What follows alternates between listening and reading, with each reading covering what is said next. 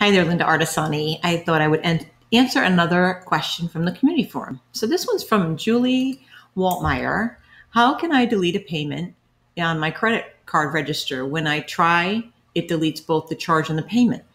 So let's go to the let me go to QuickBooks and we'll look here and you see this MasterCard payable where I've got a payment received and it's $117.26.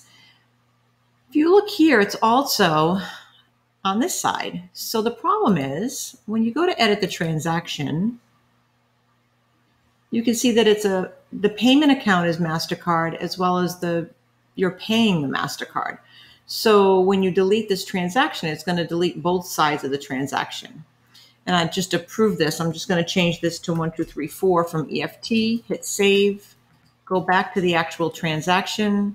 117 now it says 1234, and you can see the other side of this says 1234. So you can see that the transaction is from the MasterCard account to the MasterCard account. So when you do that, it's the same transaction, right? It's MasterCard to MasterCard.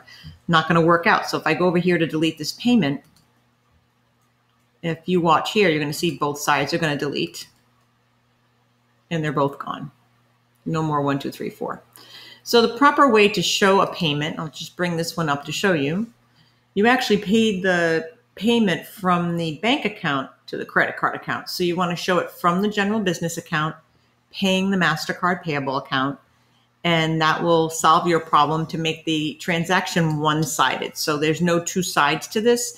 You'll see that the payment is here, and the other side, well, there actually is two sides of this, because if I just flip this chart of this bank account to the general account, you're going to see, if we go down to where this date is, because this has got a lot of post-dated transactions in it. We get down to, this is a sample file, so it's got a lot of older dated things.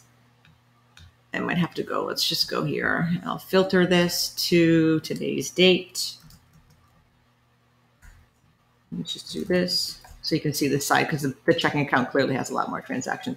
Here it is. So you'll see it's on the bank account side. And then if I come over here to the credit card side and show the credit card register for the same date, you're going to see that transaction is here. So credit card side, bank account side, it's there. So it's two-sided, but it's two different banks. So that way you can actually clearly see that. So when I deleted the two-sided, the transaction with both sides, it deleted both.